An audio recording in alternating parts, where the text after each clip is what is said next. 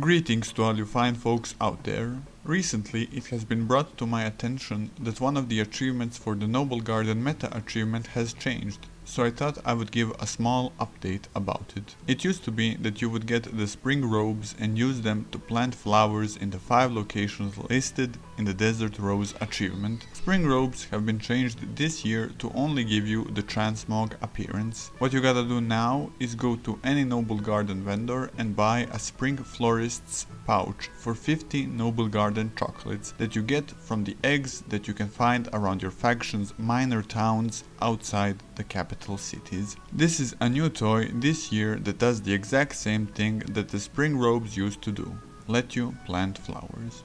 Now simply go to all the 5 different locations and that's it. The fastest way to get to all 5 of the locations would be to simply go to your capital's portal room and take a portal to the Caverns of Time.